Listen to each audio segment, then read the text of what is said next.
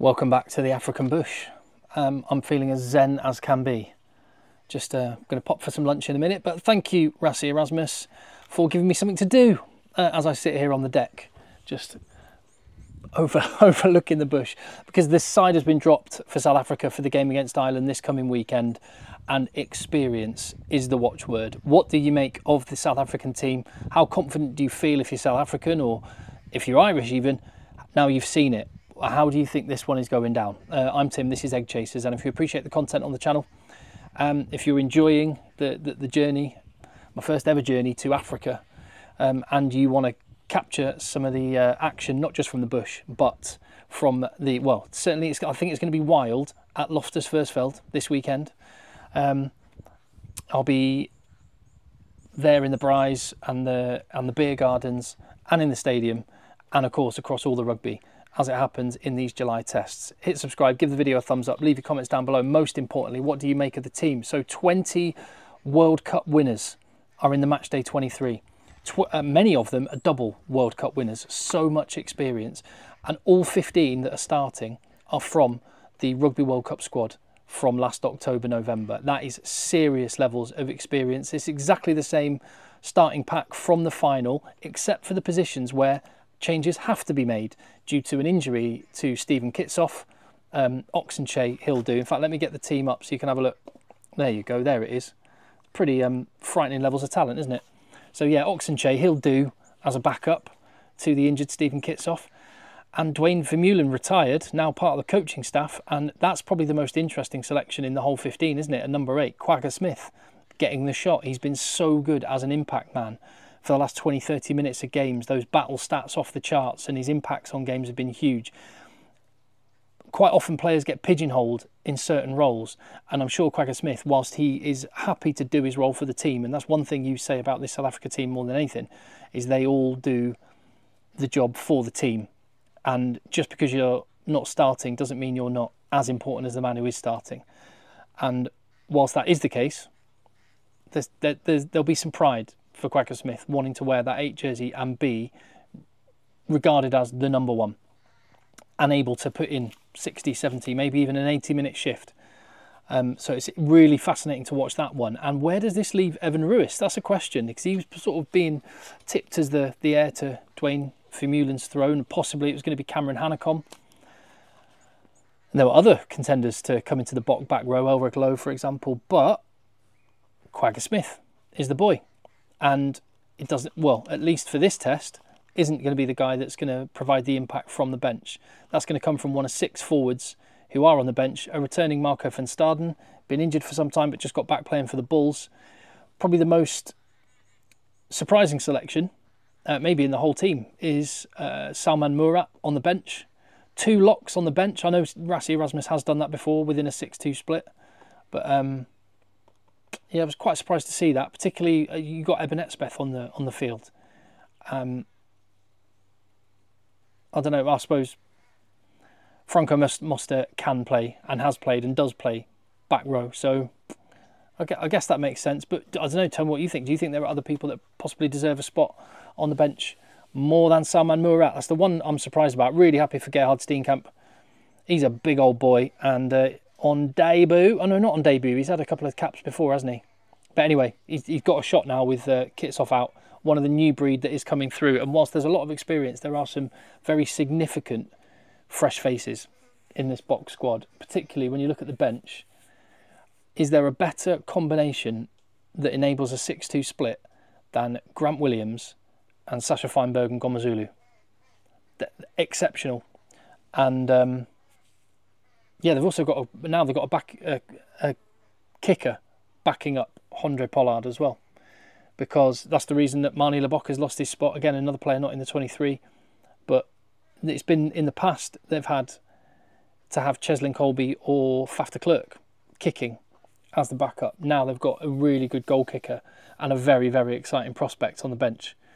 And between Grant Williams and Sasha, they cover every single position on the park in the back line. So that's good. What else?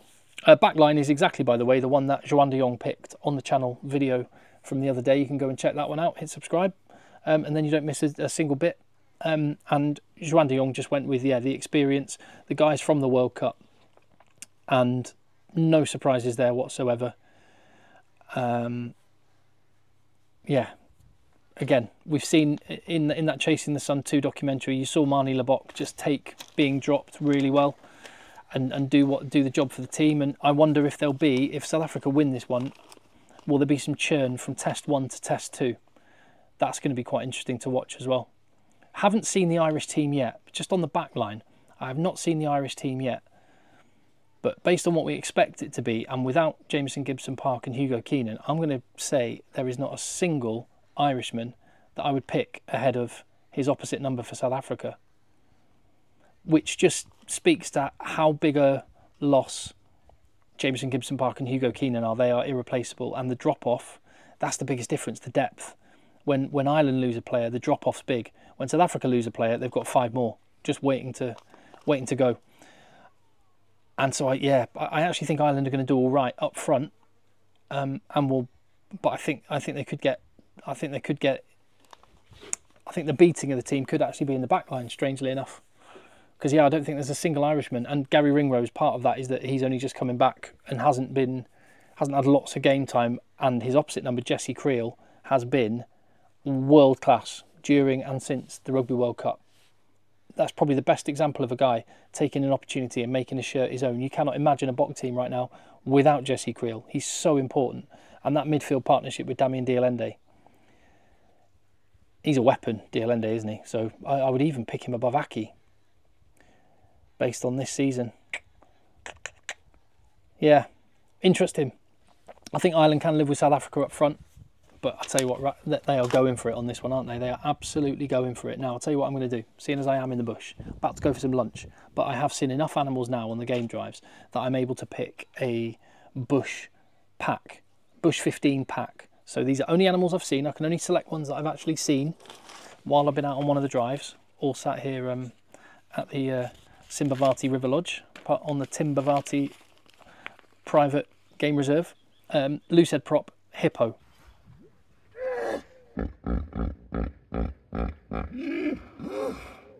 Simple enough.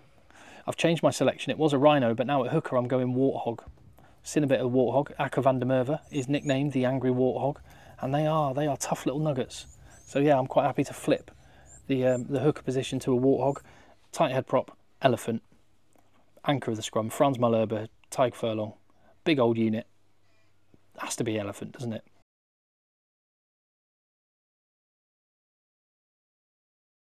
Second row, what a combo this is. I saw yesterday evening a Cape Buffalo. They are big old units and they're aggressive, so that they fit the enforcer position. Eben Etzebeth, Joe McCarthy, they fit that role perfectly. Tough animal. And apparently they don't fake charge. Like some animals will pretend to charge at you to get you to back off. If you see a buffalo charging, it's coming for you. And if they're on their own, they get skittish and they will do it without a second invite. So yeah, number 4, perfect. Number 5, obviously, it's going to be a giraffe, isn't it? Your line out man. No one's going to beat him in the air. Back row then.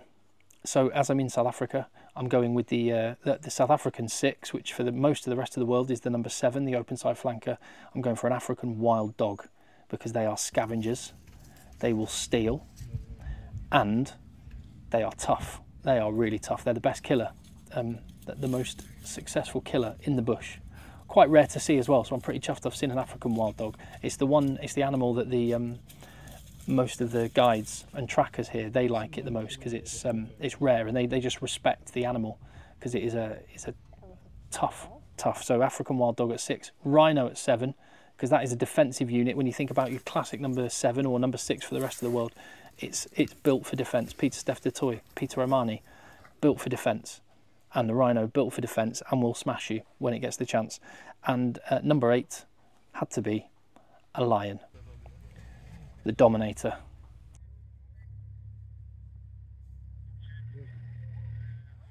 Okay. It's the circle of life. I've seen all those animals. I'm thinking about my backs. I'll get back to you on the backs, but I'm quite happy with that as a pack. Tell me what you think in the comments down below, and of course, most importantly, on your Springbok team. Let me know.